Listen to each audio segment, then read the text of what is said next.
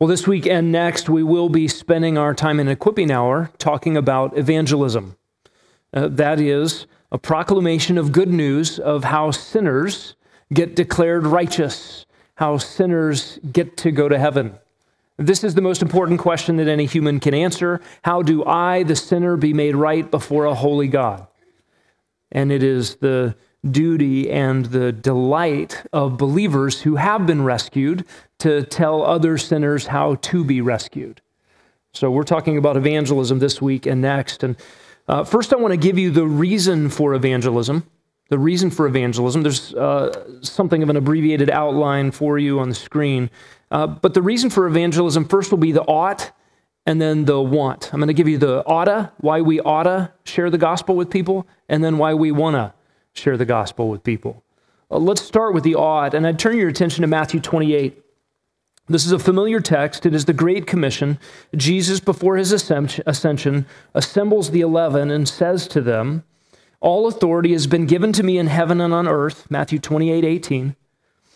"Therefore, going, make disciples of all the nations, baptizing them in the name of the Father and the Son and the Holy Spirit, teaching them to observe all that I commanded you, and lo, I am with you always, even to the end of the age."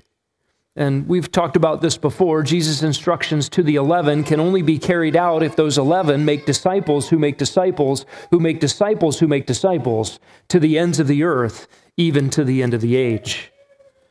Turn over to Acts chapter 1. Here, after the ascension, we have similar words with an extra ingredient. Acts 1:8, Jesus says to his assembled disciples, "You will receive power when the Holy Spirit has come upon you, and you shall be my witnesses, both in Jerusalem and in Judea and Samaria, even to the remotest part of the earth." Here we have the idea of disciple-making disciples being called witnesses, and witnesses who are empowered. That empowerment would come from the indwelling Holy Spirit. You see, the disciples who had been witness to the resurrected Christ would need more than experiential adrenaline to take the gospel to the ends of the earth, even to the end of the age. They would need supernatural power, the indwelling person of the Holy Spirit who would empower them to be witnesses to the ends of the earth. These then become imperatives for us, mandates for what it means to be disciples. We are disciples because the disciple-making disciples made disciples who made disciples, and here we are and we have the gospel. And the task of disciple-making discipling to the ends of the earth, to the end of the age, has not yet been completed. We are in a long line of those who have proclaimed the gospel and have believed the gospel, becoming gospel proclaimers. And this is right and appropriate for God's people of all time to declare what he has done. Listen to Psalm 105. "Oh, give thanks to Yahweh, call upon his name, make known his deeds among the peoples." This, frankly, ought to be the impulse of God's people at all time. And for those of us who have been saved in Christ, what could be a testimony personally of God's great work besides that which he's done for us in Christ? Listen to Proverbs 11:30, "The fruit of the righteous is a tree of life, and he who is wise wins souls." That is a significant aspect of wisdom for us, just to think about people from an eternal perspective, to think about them beyond the material, beyond the external, beyond the temporal, and to think about the eternal destinies of all those who are around us. Listen to Jesus' words in Luke 12:8, "If you confess me before men, I will confess you before my Father." That gets us even closer to the definition of someone who ends up in heaven. Someone who is a genuine believer is someone who confesses publicly of their loyalty to God, someone who confesses to others in this life that they know and love Christ. And then listen to Colossians chapter 4. This is Paul invoking the Colossian believers to pray for him and for his companions. He says, "Devote yourselves to prayer," Colossians 4:2, "keeping alert in it with an attitude of thanksgiving. And then he gives some of the content of the prayers he would love for the Colossian believers to pray for him, praying at the same time for us as well, that God will open up to us a door for the word, so that we may speak forth the mystery of Christ, for which I've also been imprisoned. Pray that I may make it clear in the way I ought to speak. Here, the mighty apostle Paul is asking for prayer in his own evangelistic endeavors. And then he says in verse 5, conduct yourselves with wisdom toward outsiders, making the most of every opportunity.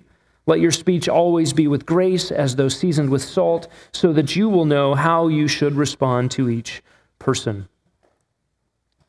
All of that is the ought to, why we ought to be about gospel proclamation. But I want to remind us of the want to as well. It was in 1980 that Air Florida Flight 90, taking off in an ice storm from Washington Dulles, smashed into a bridge and then into the icy Potomac River. Nearly everyone on board was killed, including several people on the ground.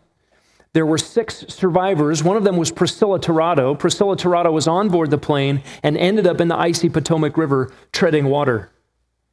And when ropes were thrown to her, her fingers were so numb that she could not grab onto the rope so as to be rescued. Lenny Skutnik was a clerk in the Congressional Office of Budget and Management, and driving by, he kicked off his boots and jumped out of his truck and jumped into the Potomac River, where he grabbed Priscilla and held on to her while he himself was pulled to shore. And if you think about the relationship between a Priscilla Tirado and a Lenny Skutnik, don't you imagine that she would tell the story of her rescue when she was helpless and hopeless and would be dead? And some guy driving by jumped in and accomplished for her what she could not do. She would be forever grateful. Whatever other kind of things Lenny had ever done in life, maybe he was a no-good, maybe he was a great guy, we don't know, I don't know. But that single act of selfless sacrifice on her behalf would become the basis of her gratitude all her life. Could you imagine someone walking up to Priscilla one day and saying, hey, tell me about Lenny? Yeah, I'm just kind of embarrassed. No, she would say, he jumped into the Potomac River and rescued me. There is an immense gratitude for us when we contemplate our own salvation that ought to just make us say, I want to declare the wonders of God. I want to tell everything that he has done for me. I was helpless and hopeless and dead, and God saved me. Sometimes we think evangelism is really complicated. It ought not be very complicated. Tell the wonders of God. Tell about the grace of God in your life. Tell about how the gospel intersected your hopeless and helpless and spiritually dead situation and rescued you. What has Jesus done for you, friend? Open your mouth. That's evangelism. That's evangelism. The reason you and I are still on the earth, by the way, as a trophy of God's grace, is to put on display before a dying world everything God does in the gospel for sinners. You will soon leave the world of the dying, and you will go to your heavenly home. And when you get home, you will no longer be able to tell sinners how to be forgiven. You will no longer be able to boast of Christ in a dying world. You will no longer be able to give hope to the hopeless. That portion of the reason for your existence will be done. That can only be done here and now. Listen, Christian, our lives as trophies of God's saving gospel is to be heralds of that gospel, ambassadors of his grace, proclaimers of the excellencies of Christ. It's why you haven't been hit by a truck yet. It's why you're still on this earth. Let's talk about the method of evangelism. What is God's method for evangelism? There's only one. No, there's not. I'm going to give you a list of hundreds, maybe, I don't know. I'm going to tell you some of the things that I've been involved with. I'm going to tell you some of the things I've not done yet but would like to, and maybe some of the ways people have done evangelism that I've only been an observer of. Street evangelism. How many of you have participated in street evangelism? I'm just going to go somewhere out in public and just try to start talking to people. That's hard. Man, a lot of you have done that. It's thrilling, sort of emotionally exhilarating to do something scary, initiate it, start it. I find that once you get a conversation started, it's easier to have the conversation, but starting the conversation is challenging. It's kind of like jumping out of an airplane. Getting up the nerve to actually jump is difficult, but once you're falling, I mean, what else are you going to do? You're just going to keep going. So, street evangelism. I've been involved in open air preaching. You know, that's the kind where you stand on a wooden crate and you have a sandwich board and a megaphone. I don't know how many of you have done that before, but you just start talking where there's a crowd and see if anybody will listen. And most people walk by and ignore you. Some sneer, some yell, some interfere. And every once in a while you get some questions and some comments. Some of our people here go to Mill Avenue. Anybody currently involved in the Mill Avenue evangelism? I think is it Thursday nights? At what time do you guys meet? 9 p.m. Thursday nights at Mill Avenue. So you can go join the fellows down there and engage in conversations with some people that are sober, and then other people. And that is a thrilling opportunity to just talk about Christ downtown Tempe. In the past, some of the guys around here, and I've done this, have been involved in First Fridays, downtown Phoenix, a once-a-month extravaganza where the city just comes out and you walk around and just start trying to engage people in conversations. I've been involved in subway preaching in the city of Chicago. That was an interesting one because you had a 3-minute interval between trains. So you get a platform full of people and you just say something to get people's attention and you start preaching the gospel and you got 3 minutes. And then people get on their trains, the platform empties, the train unloads, and then the platform's full of a new audience. And in about an hour, you get a dozen or so preaching conversations with new crowds. Chairlift evangelism. I don't know if any of you have done that. Depending on the chairlift, you might get 7 minutes. And you can have some interesting conversations. You can actually, you know exactly when the conversation's going to end. You've got a captive audience because they're not leaving until the chairlift ends and they get off and they go about skiing. And so you can actually tell, okay, I've got 8 more chairs to wrap this up. I've passed out tracts. By the way, we have Grace Bible Church printed tracts in the office. If you want a handful of tracts, that is an explanation of the gospel on a card, and on the back has our church information. You can take some of those and hand those out when you get in a conversation with somebody. I've known people that have left tracts in various places. I would not recommend leaving a tract in place of a tip at a restaurant. That's a bad idea. Okay? Leave a tract with a really nice tip, that's different. Right? But people leave tracts in various places. I actually have met somebody who got saved picking up a tract in a restroom, in a public restroom, reading it and believing the gospel. Social media posts can be evangelistic highways. Many of you do that regularly and do that faithfully. I've done door-to-door evangelism in the neighborhood in which I've lived, apartment complex in which I've lived. You can do door-to-door evangelism in your own neighborhood. We've done door-to-door evangelism around churches that I've been a part of. Currently here on Fridays at 10:30 a.m., there's a group of people. Vince Famusa, David Britton, and Daniel and Sarah Bruce are the regulars, and then others of us have jumped in from time to time. 10:30 a.m. Fridays, if you want to join them for neighborhood evangelism, we just go to the apartments right around here and just knock on doors. COVID's been had an interesting effect on people being home during the day. Lots of people are at home during the day. Now, they may come to the door and say, I'm in a meeting, because they're working from home.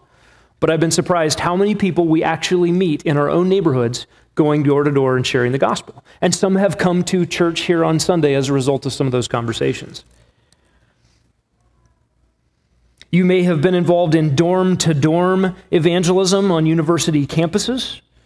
Maybe you've hosted a dorm room Bible study. That's a great way to do evangelism. Get friends in the dorm, people that don't know Christ. Hey, I'm going to do a Bible study. Do you want to come? See who shows up. I've been on trips in foreign countries with a handful of college students, one of them in particular to Russia, where every one of our college students had their own translator. So all of us were sort of gathering and then scattering throughout university campuses and in public squares and a number of different places and just sharing the gospel. And so in 15 or so college students, each with a translator, talking to a line of Russians who just wanted to talk to an American. That was exhausting because you'd have a 30-minute, hour-long conversation with somebody, and there's a line of people waiting to talk to you personally. And that person leaves, next person steps up, and you just start all over again, all day long. That was exciting and exhausting. I've been involved in high school Bible clubs. So large public high schools where you just get people together and say, hey, we're going to host a Bible study. You should come. And people bring their friends, and you try to share the gospel through that venue. Been involved in college campus ministries. Specifically, I was involved in InterVarsity Christian Fellowship, and we would walk around the campus, and we would do evangelism. And then we try to have meetings where we get people together to share the gospel with them. I've been involved in sports outreaches. Neighborhood people were invited to pick up games of basketball or volleyball with a gospel explanation sort of at halftime. We ran a college campus cookout event with the best gospel speaker we could find. We grilled hot dogs and we invited people, and then we had our speaker share the gospel. I've done abortion clinics, sidewalk prayer, evangelism, and counseling. Just trying to interact with people in that context around gospel truth and giving comfort and talking about eternal life and praying. We've done homeless evangelism. Some of that happens here at this campus. People walk up and they present a need, and we try to meet physical needs where we can. We don't hand out money from the church, but we have some things here on campus that we can hand out to meet some physical needs, and we try to make those gospel conversations every time somebody comes. In Chicago, I learned a really remarkable lesson. I was at a chapel, and they were telling us how to interact with panhandlers. The city of Chicago, downtown where I went to school, you met homeless people every single time you went out from campus, and they would ask for things. And they would ask for cash to get bus tokens or to get a burger or to a train ticket or something else that they needed. And I felt profoundly the needs that were being presented. How can I meet all of these needs? And I got some really good advice that if you want to meet somebody's need and you want to carry some spare change, some dollars in your pocket, that's a really good idea. That would be compassionate, intentional, thoughtful. But we were told, be careful that you don't just hand out cash, because they were aware at that time in the city of Chicago what the cash was used for, and it was not used usually for the need presented. Carry the cash and go meet the need. If somebody's asking for a bus ticket, go with them to the bus station and buy them a bus ticket. Get them wherever they need to go. If someone's asking for a burger, go buy them a burger and sit down with them and share the gospel with them. Use the time walking with somebody and the time eating with somebody to proclaim the gospel. And that was really good advice. That was a way to be wise about giving, but also use those opportunities for evangelistic encounters. I've taken several trips to homeless missions, LA Mission and Nashville Rescue Mission in particular, where you go down and people are provided a free hot meal and a place to sleep for the night if they will come listen to somebody talk to them for a little while. And so you get the opportunity to just go, okay, I'll talk to them for a little while, and the goal is to share the gospel. And they provide various things that homeless people need. They meet those needs, and they get to hear from God's word. Had an interesting opportunity at a deaf school to do evangelism. Not only was the school a school for the deaf, but it was also in Ukraine. And so there were multiple translation issues. I and others would speak in English, and then that was translated into Ukrainian and Russian and then to sign. That was an interesting encounter. I have no idea how that went. Nursing home preaching is great opportunity as well. People can gather and they come to listen. There are some in our body who are involved in retirement home community preaching on Sunday afternoons. If you'd like to know more about that, go talk to Ashley Anderson. There are a number of men in our church who do that on a regular basis, opening God's Word and making the gospel known to people in retirement homes. You can be involved in nursing home service and visitation, going from room to room and meeting with people. Sometimes that happens because you have a connection, a family friend, or a family member. A really enjoyable evangelism I've found is reading the Bible with an inquirer. If you get into a gospel conversation with somebody, it's really delightful to ask them, hey, would you consider reading the Bible? Read through the Gospel of John, read through Romans, read through Leviticus, whatever, and we'll get together and talk about it. And that way their eyes are on God's Word, your eyes are on the same passages, and you can walk through them with it. That is really compelling as a method of evangelism or of a venue of evangelism, because you recognize the power to give life is the Word of God in the hands of the Spirit of God to draw out life. That is, I enjoy that. You can explain your own testimony at small group. There is at least one I know of in this church who became a believer because they heard someone else giving his testimony in our small group. That's a great way to proclaim the gospel. Being a pastor provides unique opportunities for gospel proclamation. Obviously, being in a pulpit and you get to preach and make the gospel clear. Communion meditations, preaching at weddings, preaching at funerals. Those are all really phenomenal opportunities to proclaim the gospel, to speak at retreats or camps, to guest preach, to be in other churches, to be at conferences, to be on Christian school campuses.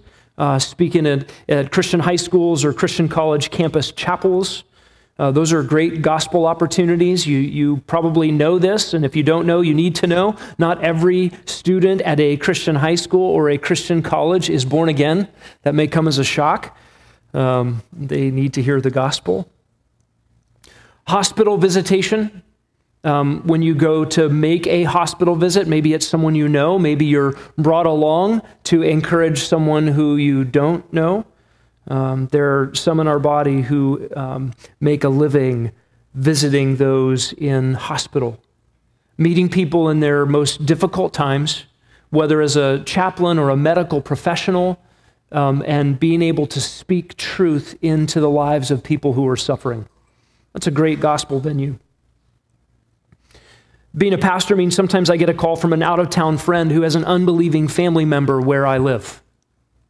Hey, will you call so-and-so? My uncle lives there. He really needs to go to church. That's a pretty regular phone call. It gives me an opportunity to reach out to somebody. Pastors have opportunities to write and to speak in various ways that make being a pastor have some unique opportunities to share the gospel. But I will tell you that sometimes being a pastor gets in the way of evangelism. At a pickup basketball game where I was a regular in several different seasons. And having gospel conversations, talking to people, trying to find out about them, trying to speak truth and trying to get to the gospel. Eventually somebody would say, oh, so what do you do for a living? Oh, I'm a pastor. What was that? Yeah, I'm a pastor. Oh, I see. That's why you're talking to me about religious stuff. It's his gig. That's how he makes his living. I get it. And I get written off like a Tupperware salesman, right? And the response is typically, dude, I appreciate the hustle, but thank you, I'm fine. It just seems like it's part of how I make my way in the world. And it gets dismissed. Sometimes I just like to be incognito. No, I'm just a sinner that got saved. I happen to be a pastor, but I'm telling you about Christ because you need him. There are a lot of venues to do gospel proclamation. Weddings are great. particularly your own. Right? You have the opportunity to sort of orchestrate how the ceremony goes and what gets said and what scriptures get read. And you have the heartbeat to let people that are coming to your own wedding to hear the gospel. And that's critical because your marriage is to be a reflection of the gospel. We'll talk about that as an evangelistic opportunity in a moment.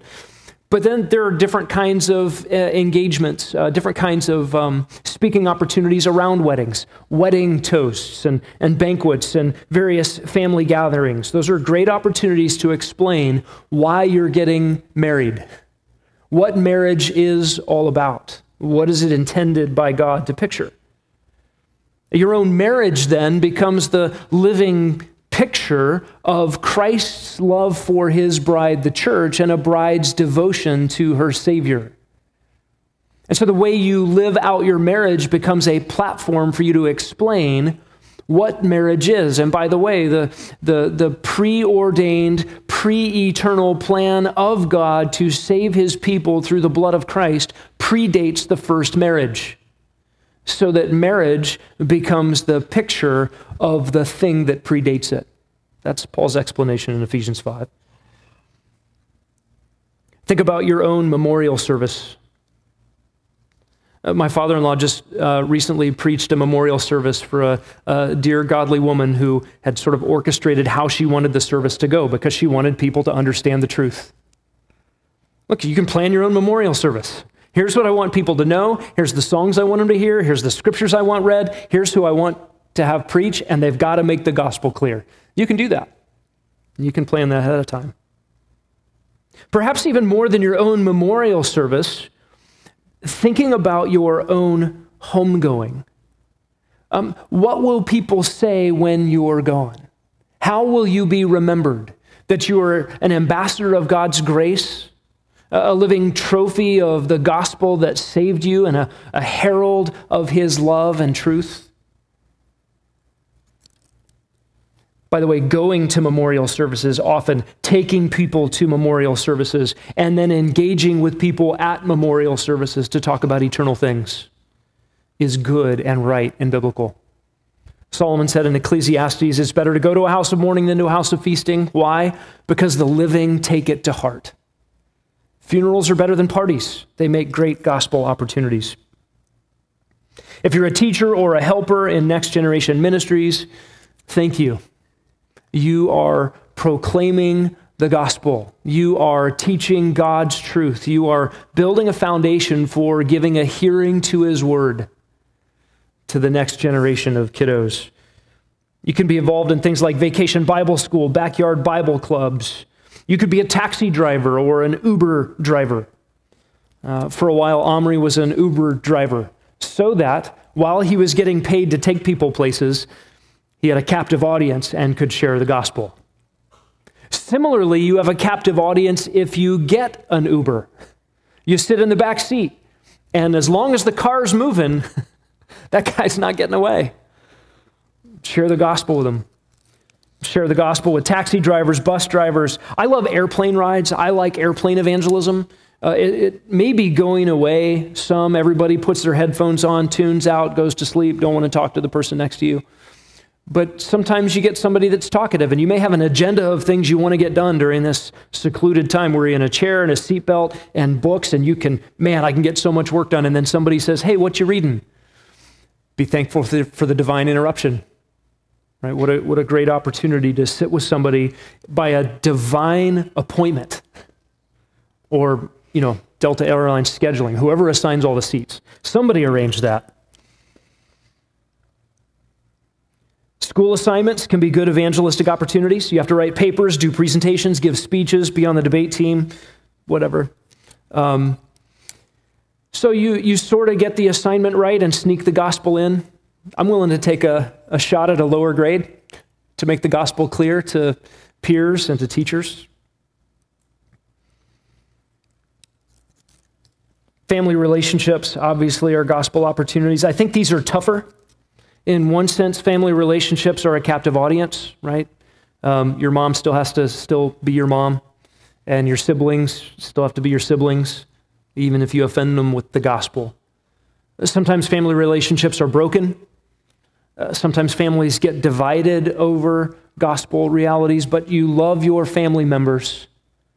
They are near and dear, and they don't come and go like even the deepest friendships can. They are still always family. And so you long and you pray and you proclaim and you listen and you pray some more and you speak the truth.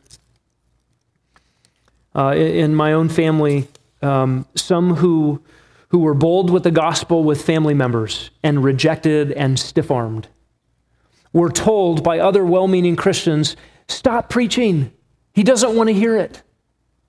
And you know, the great irony of those perhaps well-intentioned but missing the mark encouragements was that when my uncle was at his lowest, he didn't reach out to those nice Christians who didn't preach at him and bark at him and give him a hard time.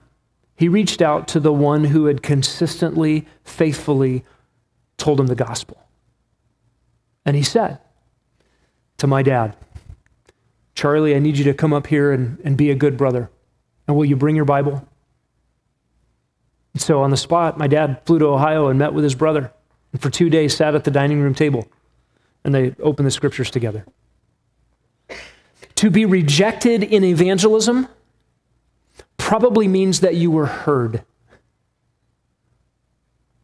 And it might mean you're the person that someone turns to when they know they need to hear. Family relationships are tough. There are many evangelistic venues I haven't tried yet. I've seen others do. Military chaplaincies, first responder chaplaincies. Tom Angstead for years worked as a chaplain and cared for Tempe police. Had tremendous inroads for the gospel there. Sports chaplaincies, hospital chaplaincies. I've never tried a neighborhood investigative Bible study. You know, put up signs in your neighborhood and said, hey, Friday nights at my house, I'm going to have cookies and a Bible. Anybody that wants to come find out more about what the Bible's all about? I've known people that have done that. That would be really fun to try sometime. There's the bad joke method. This probably was my dad's favorite. He'd be in a grocery store. He'd be at a checkout line just about anywhere and tell some bad joke. You know, there are two kinds of bad jokes. There are the ones that are just inherently bad. Then there are the good jokes that are just told so many times you can't stand them anymore. He used all of them, and he would tell a bad joke. I'd be there rolling my eyes, and within seconds, my dad is in a gospel conversation with somebody. I don't know how he did it. It was a gift. It was a skill. It was cultivated. It was part of his personality. That's one way to go about it. Awkward public encounters, you might call that one. There's another way to do evangelism: translate the Bible and plant a church in another country. Some in this room are doing that. You can invite someone to church, and people who don't know Christ would be outsiders to the church, fundamentally, organizationally. They would be an audience to the gathering of supernaturally transformed people from all backgrounds, from all walks of life, unified together around the crucified Christ. And a visitor, an outsider, an unbeliever who comes to a church preaching the gospel, they will hear the gospel even though the church is for believers. They should see Christian love. They should hear God's truth. They should witness a symphony of unified voices giving expression through song of gratitude and worship to God flowing out of transformed lives. What they shouldn't see when they come is a venue that resembles where they came from in order to try to make them comfortable. Right? We love it when people who don't know Christ see what the church is, but they should see the church. Not the living room they just stepped out of, or the concert they just came from, or the worldly entertainment they need to abandon. They need to see something radically different, and we're glad when they come. We're glad when they're here. Unbelievers should see in our gathering what they utterly lack: cleansed consciences, hope, the vitality of real life, Christ in us. Now, let me give you just a couple I've heard promoted as evangelism that I don't know if I'd put in the category of legitimate evangelism. I smile at people in traffic. That's how I proclaim the good news. I've heard that. Maybe you've heard the sentiment, share the gospel always, sometimes use words. Or if necessary, use words. No, it's always necessary. Heralding the gospel demands proclamation, right? It demands words we must speak. Let me just encourage you with that long list as you think about it. Not one of those is the way to do evangelism. Some of them have strengths, some of them have weaknesses. Maybe we'll find all of you this week somewhere in the city of Phoenix with a sandwich board and a megaphone and a crate standing on top of it saying, repent for the, Not all of them have the same kinds of strengths fitted to your own personality, situation in life. I wouldn't want you to feel guilty that you haven't done all of the things I just mentioned, or that you've hardly done any of them. But what I would encourage you to is to participate in evangelism. And you could do that by participating in some planned, scheduled, intentional evangelistic outing. But remember this, Christian, your earthly stay is an evangelistic outing. So moms at home with little ones, think as an evangelist. In the workplace, on sports teams, as you go about your business in the world, or as you make intentional plans to go meet people that you don't know to proclaim Christ. I just want to encourage you to open your mouth. We'll be here talking about this for 2 weeks. I'm not sure how long we'll get here in the notes, but at 9:45, that's 6 minutes from now, I'm just going to open to questions. Denny has a microphone, and so if there's a question in your mind, we'll take that, and we'll do that here in about 6 minutes. Let me talk a little bit about the content of evangelism. What should be the content of evangelism? You may have used a number of various ways to make the gospel clear. Perhaps a Romans road. You think about some key verses in Romans 3:23, 6:23, 10:13. All of sin and fall short of the glory of God. Wages of sin is death. You have to believe in Christ. No one is ashamed who believes in him. Maybe you've used the 10 Commandments to put in front of somebody and then remind them that they've failed and they need Christ. Perhaps you've used your own story, your own testimony, your own word about what God has done in your own life. By the way, I really like that, to incorporate gospel truth with your own life story. We'll hear 4 of those this morning in our baptism service.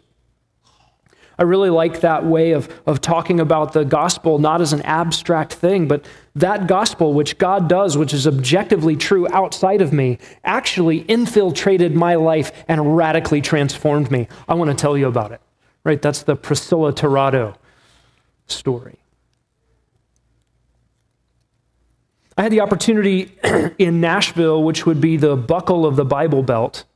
I had to learn when we left California, well, actually when I left California in high school to move to Texas, excuse me, and then again, moving from Southern California to Nashville. The mode of evangelism changed. In Southern California, you shared the gospel with people who didn't think they were Christians. In Nashville and in Texas, you began to share the gospel with people who were convinced they were Christians, and the method was convince them that they're not a Christian and then tell them about Christ. Because everybody went to church, and you ask people in Nashville, how does somebody get to heaven? Right? Oh yeah, Jesus died on the cross for my sins. And then you ask them, what does that mean? And they have no idea, but they've got the verbiage. It's cultural. I had the opportunity to meet a 16-year-old kid in Nashville one time, and he had only ever heard the word Jesus as a swear word. Did not know it was a person. Did not know he was in the Bible. And this was a kid in a cosmopolitan city that had just been insulated. And I said, hey, I can't remember how or where I met him, but I had some time on my hands. I said, hey, I'd love to tell you about Jesus. Sure, what's that? And then I said, how much time do you have? Oh, I'm not doing anything this afternoon. And I spent 4 hours with him. And I said, okay, he doesn't know anything. If I just say, you're a sinner, God's holy, Jesus died on the cross for your sins, and you need to repent and believe. Kind of a 4-point classical outline. I'm not sure it had context to sit with him. So I backed up. I had a Bible, gave him a Bible, and we went to Genesis 1:1. In the beginning, God created the heavens and the earth. And I acted like he knew nothing of the Bible, which actually turned out to be true. He knew nothing. And it just started in Genesis and went through the creation and Adam and Eve and their perfection and relationship to God, and then the fall in Genesis 3, and then Genesis 3:15, the promise of a seed, and then Eve thinking that Cain might be the seed promise fulfillment. But he killed his brother. Who is it going to be? Is it going to be Seth? And just walk through Old Testament chronology with the seed promise in view, working through Old Testament history and the sacrificial system, working through the kings and then the prophets and the successive disappointments of everyone who came in a seed line and was not the seed. And then to John the Baptist. Behold the Lamb of God who takes away the sin of the world. And we talked about lambs and sin and God and sacrifice and substitution. And it was just a remarkable opportunity to do with this kid in Nashville what Zach Can and the team are doing in Papua New Guinea with people who don't know the Bible, haven't known Christ. If you ever get the opportunity to do that, I would encourage it. I wanted for years to have the opportunity to ask a practicing Hebrew reading Jew their take on Isaiah 53. And when we were working through Isaiah 40 to 48 here on Sunday mornings, I had a Hebrew text of Isaiah open on a plane, and the lady sitting next to me said, "Hey, is that Hebrew?" I said, "Do you know Hebrew?" I said, she said, "Yes, I studied in Hebrew school." "Oh, do you still go to synagogue?" "Yeah, practicing Jew." "Have you ever read this? Do you know what this is?" "This is Isaiah." "No, we weren't allowed to read the prophets." "You weren't allowed to read the prophets? Why is that?" "Oh, we just read Torah." "Oh, do you want to read this?" My Hebrew's a little rusty, so we went English and Hebrew side by side. I didn't tell her what Isaiah 53 was about. I didn't tell her I was a Christian. It was just, is that Hebrew? Yeah, okay, we're off. Here we go. So here's Isaiah 53, Hebrew and English text, and she's reading it out loud to me on the plane. And when she finished, I said, "Who is this about?" And she said, "Oh, it's Jesus. I know it's Jesus. Why weren't we allowed to read the prophets? This is clear. Why didn't they let us read this?" And we just talked about Christ the rest of the time. So if you ever meet somebody who's a practicing Jew, ask them to read Isaiah 53. Ask them what they think about it. All right, it's 9:45. I'm going to pause right there. We'll pick up the rest next week. Unless you have no questions, then I'll just keep going in my notes. What questions do you have about evangelism? Denny, Matt Schneider's got one back there. And then Diana Allen. We'll go in that order. I saw 1, 2. Frank just rubbed his head. He's number 3.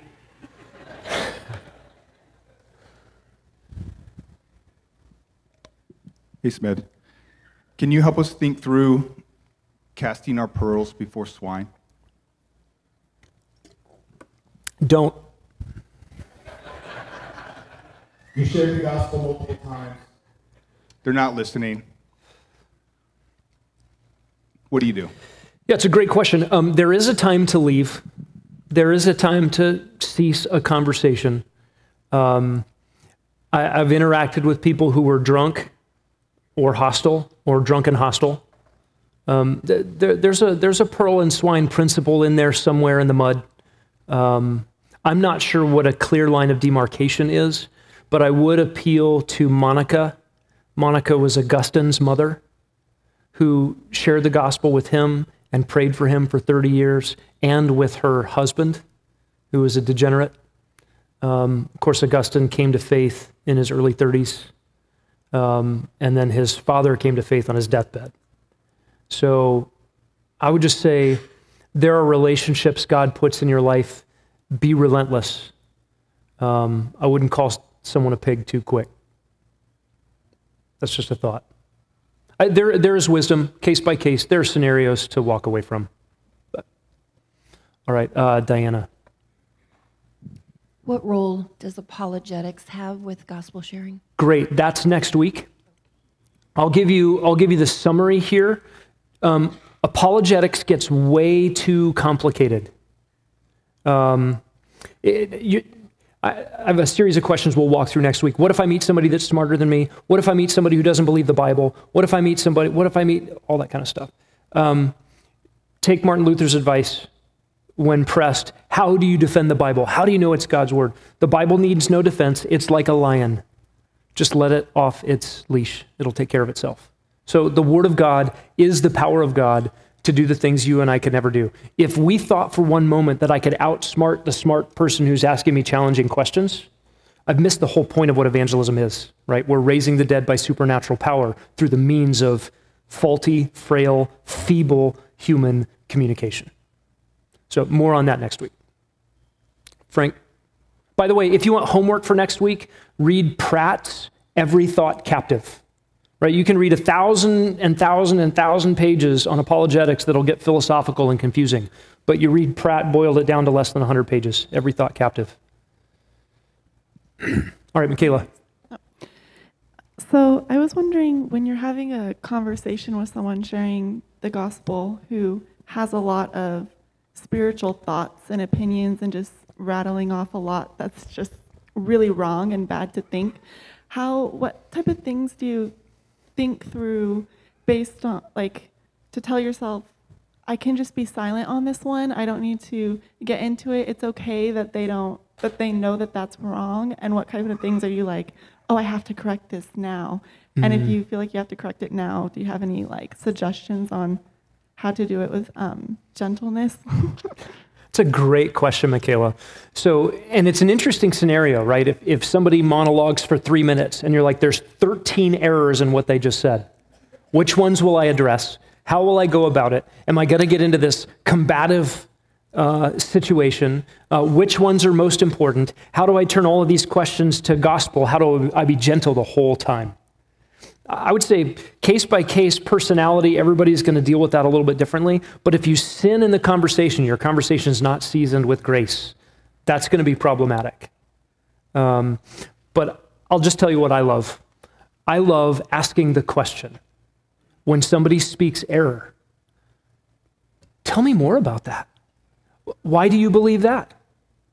You just said that blue equals orange. Man, I'd love to hear more about that. Where did you get that information? What's your authority for that fact? Tell me more about that. What are the implications of blue being orange? I just find that very interesting. I personally love to draw somebody out in that because I know something. I know a couple of things. We'll get into this next week about what an unbeliever knows when you're talking. You need to know that as feeble as you think you might be in an evangelistic encounter, you have significant allies. One is the whole universe around you, Psalm 19 and Romans 1. The other is what's internal to the unbeliever you're talking to. They know God exists, and you know that they know that God exists. God told you that they believe in God. That's why you know there's no such thing as an atheist. Right? We'll get to that next week. But you also have the ally in them of the conscience. And eventually, you may not realize it's an ally yet, but you have the ally of what is for them a broken and inconsistent worldview. There is only one thoroughly consistent worldview, and it is God's worldview. There is only one bias that actually accords with truth, and it's God's bias. If I'm armed with that knowledge, I can say what the psalm writer said in Psalm 119, I can be wiser than all my teachers because I love your law. Right? If you know God's word, you also know that whatever worldview they have, whatever errors they spout, will break down. And you can get to that by asking enough questions. If you just ask the why question, where'd you get that? How do you know that? Eventually it leads to the circular reasoning that sometimes Christians get accused of. Wait, why do you know the gospel's true? Well, because the Bible said so. How do you know the Bible's true? Because the gospel saved me, and the God who saved me wrote this book and he told me that it's true. Yeah, that's circular reasoning. Have you ever heard that argument, faced that argument, been afraid of that argument? Just know that the other guys got circular reasoning too. His circle's just not as good. Yours is grounded on absolute authority and absolute truth on the person and work of Jesus Christ, who is the truth. And you need not fear that circular argument. It just means we're dependent epistemologists. How we know what we know means we're rightly related to our Maker who made and sustains all things. Right? The other guy has removed himself out from under God and God's way of knowledge, has become his own knower in and of himself. And he might say, oh, I'm not circular reasoning. I believe in linear, logical thinking. Well, why do you believe that blue is orange? Because my science teacher told me so. Well, why did your science teacher told you so? Because the scientific method. Wait, have you ever read the scientific method? Is that what that says? By the way, who made scientific method king? Did you decide that that's how you decide truth? And eventually the circle comes back around to self. Not the tight circle of God and his truth, which is outside of me, I'm dependent on, but the circle of self. I become my own authority. I decide truth. So I just like to press the question, oh, why do you think that? Tell me more. Give a man enough rope, he'll hang himself in an argument. Right? That's a metaphor. All right. Who else? Sorry. I'm scared, Tom. What are you going to ask me? We'll get it on the microphone so it makes the recording. Or you could ask and then I can interpret it. And my interpretation will be on the recording. Oh, man. Okay, let's say you're speaking with a Jehovah's Witness and they claim to read the Bible as we do. Their Bible's a little different, but they will read the King James Version with you. So there are so many rabbit trails and subjects that, because they love to say, yeah, but, and they'll go somewhere else. So of all the different subjects that surround Christ, what would be the number one subject you would hit on and stick to that? Two things for you, Tom. Are you reading my notes? Here's literally the next question of my notes. What if they're part of a cult and they use Bible verses? We arranged this beforehand. Good job, Tom. You also connected rabbit trail and yibbit. I like that. It was like ribbit. I see what you did there, yibbit. Yeah. Yibbit theology. Yeah, what do you do when you interact with somebody who uses the Bible? Maybe they use Bible verses you're not familiar with. Maybe they're giving explanations you can't go toe-to-toe with. And the Jehovah's Witnesses are notorious for this because they will go to a Bible verse and they'll jump to another and jump to another and jump to another before you can actually land in the one and ask them questions about the one. But I would encourage you, particularly with Jehovah's Witness, oh, you quoted a Bible verse, take me there, explain it to me in its context. Is that what that verse means? How do you know that's what that verse means? You can press them. They won't stay long, typically. But generically, let's just say not necessarily Jehovah's Witness, because they're sort of trained to do that, to do hopscotch from place to place to place, just to keep you kind of behind where they're arguing. Background on that is know your Bible. If you're not blackballed by the JWs and they come to your door more than once, go to the passages that they said they wanted you to turn to, go study them and be ready for the next time. Right? So when they quote John, the Gospel of John and say, see, Jesus said, didn't I say you're all gods? Then the next time they come, you know that Jesus is quoting Psalm 82 and you'll go back there and you'll understand what Jesus is doing there in that context, that actually God is in their midst judging the unjust rulers. That's a trap door for JWs. But it just means listen to their questions, go to their texts, and you know that the Bible's true and the Bible will win. And it'll even defeat their misuse of it. But there's something even more important, even if you don't have the wherewithal to understand how they're misusing a text. You know, believer, that your sins are forgiven. And you know that you know Christ. You are his sheep and you hear his voice. And you love him and he loves you. You have the guarantee of eternal life. No cult member would even claim to have the guarantee of eternal life. Why? Because they're in a false religious system where eternal life has to be earned and they've got to do and do and do and do, and showing up at your door is one of the do's they have to do, and they still haven't done it all yet. And so you can ask any cult member at your door, anybody with a false religious system, anybody spouting Bible verses, the fundamental and simple question, are you going to heaven? Oh, I hope so. Wait, you hope so? You don't know? And you're at my door and you've been going to my neighbor's doors and telling them about something you don't know anything about? And this is life and death and eternity? How dare you? You don't have to use my words on that, but. Tom, hold their feet to the scriptural fire. They want to go to a passage, go to the passage and keep them there because they're getting it wrong. But even still, you have the upper hand in terms of the truth has gripped you and has given you life and real hope, not wishful thinking. And they just have the sorry wishful thinking of maybe I've done enough to maybe get there. Tragic. And that's what you're selling? All right, who else? 2-minute question. Sorry, Frank, 30-second question. Go ahead.